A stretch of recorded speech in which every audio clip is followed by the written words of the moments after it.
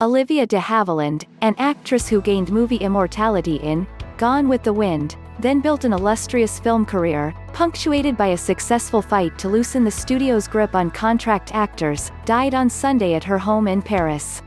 She was 104 and one of the last surviving stars of Hollywood's fabled Golden Age. Her death was confirmed by her publicist Lisa Goldberg. Ms. de Havilland was both a classic Hollywood beauty and an honored screen actress whose very name and bearing suggested membership in a kind of aristocracy of moviedom.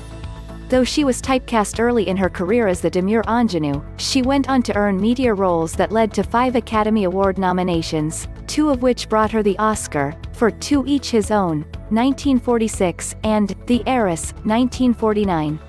Those roles came to her in no small part because of the resolve she showed when she stood up to the studios and won a battle that helped push Hollywood into the modern era, surprising the movie moguls, who may not have expected such steel in an actress so softly attractive and, at 5'3", so unintimidatingly petite. She had shown similar grit a decade earlier, in her breakthrough role, when she held her own against her formidable co-stars, Clark Gable, Vivien Leigh and Leslie Howard, in Gone with the Wind. The 1939 Civil War epic was briefly pulled from the HBO Max streaming service last month and returned with an introduction saying that the film presents the Georgia plantation at its center as a world of grace and beauty, without acknowledging the brutalities of the system of chattel slavery upon which this world is based.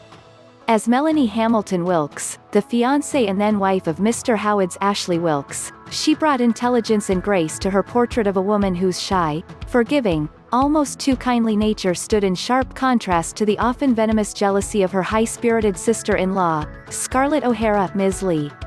Ms. de Havilland's performance led to an Oscar nomination as Best Supporting Actress, though the award went to another member of the cast, Hattie McDaniel, who played Mammy, Scarlett's housekeeper. Ms. Leigh won in the Best Actress category. Ms. de Havilland was under contract to Warner Brothers when the film's original director, George Cukor, working for MGM, invited her to audition for the role of Melanie. He was later replaced by Victor Fleming. After getting the part, she had to plead with her studio boss, Jack Warner, to lend her to the MGM production, which was being overseen by David O. Selznick.